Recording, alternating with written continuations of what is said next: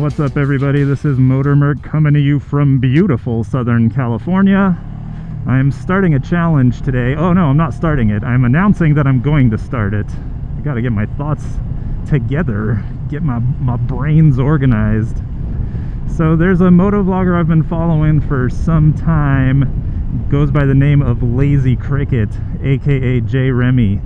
And he recently posted up a video describing a challenge that he was trying to take part in called the 100 Taco Challenge. And actually, I don't remember if that's what it's called, but basically it is a 100 Taco Challenge. And the basic idea is you have 1 month to eat 100 tacos. So he decided to upgrade this challenge and make it a challenge to eat 100 tacos before eating anything else other than tacos. So instead of a time limit, it's just he has to eat tacos until he has eaten 100 of them. And I don't know what the status of that challenge is. He posted a video saying that he was throwing in the towel on the modified version of the challenge, but that he might continue on with the 100 tacos in a month version, the original version of the challenge.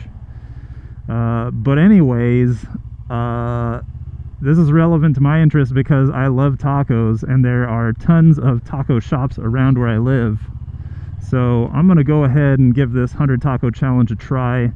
I am, instead of going for the 100 tacos in a month version, I'm going to go for J Remi Lazy Cricket's modified 100 tacos before you eat anything else challenge.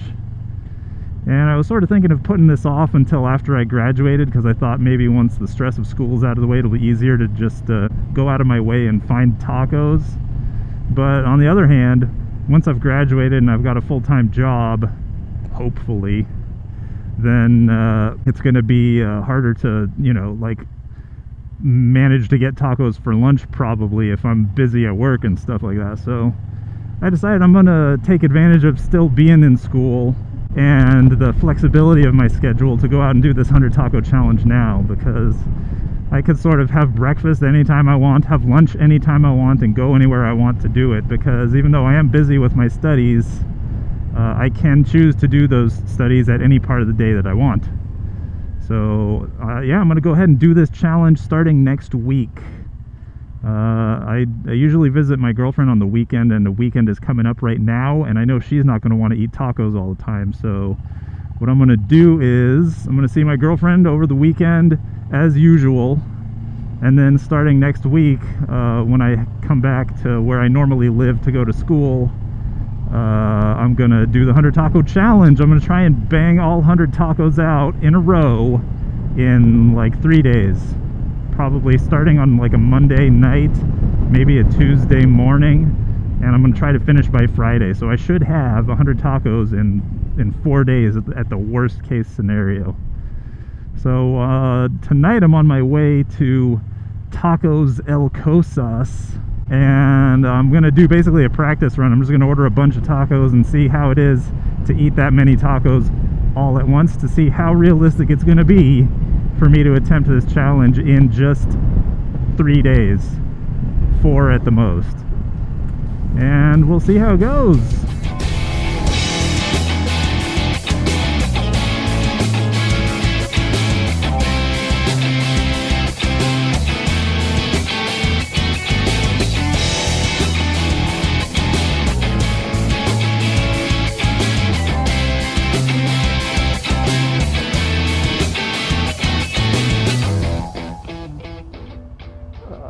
Forget it, I'll go this way. This is safer, ish. Okay, got my first batch of tacos here, my practice run for the 100 taco challenge. I got 15 tacos, 5 carne asada, 5 al pastor, and 5 tripas. And in case you don't know what these flavors are, carne asada is marinated beef. I believe it's usually comes from a skirt steak. Delicious, probably one of my favorite meats, especially to have in Mexican food. Al pastor is marinated pork, I believe traditionally cooked on a spit with pineapple. Delicious as well, a little bit sweet, usually very juicy, very saucy. And finally, tripas is intestines, which are fried and crispy. And it may sound kind of gross, but what they actually taste like is bacon. So if you're afraid of trying new things and you want sort of like an easy introduction to a little bit of ethnic cuisine, try yourself some tripas. T-R-I-P-A-S, tripas. De bon. When cooked correctly. Some places actually do it wrong. They cook it so that it's still soft when you get it. But I always ask when I go to a Mexican restaurant if they can make the tripas crispy. And this place I just got my tacos from, Tacos El Cosas, when I asked them if they could make it crispy, they were like, how else do you make it? And I was like, all right, this is a place I can trust. Oh, this is gonna be bumpy. Oh wait, no it's not. They just repaved it. Excelente! Captured some dramatic footage of myself unwrapping all of these tacos, which clearly ended up being a whole lot more food than I predicted. As you can see, this is 15 tacos only, but look at this mountain. Like this is literally bigger than my head. And it was quite a mess to open it, so I caught some video of me washing my hands. Or I should say I thought I was capturing that video, but my camera was off. Nice.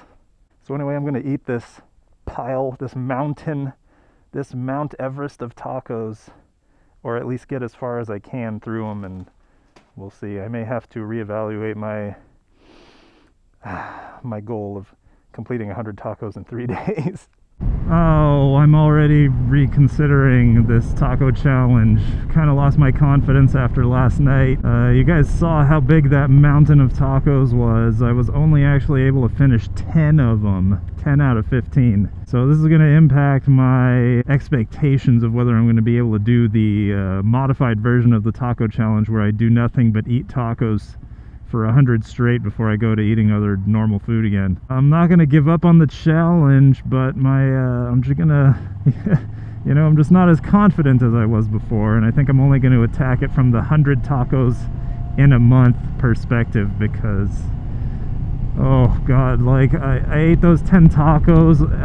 Okay, so the reason I had all this confidence in tacos in the first place, that I could eat so many of them, is because when I go to a taco spot and order tacos, typically I order 5 of them, and usually when I'm done with those 5 tacos, I feel not super full. I feel like I could eat another 5.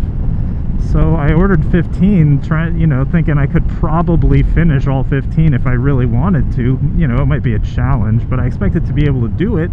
I was only able to finish 10.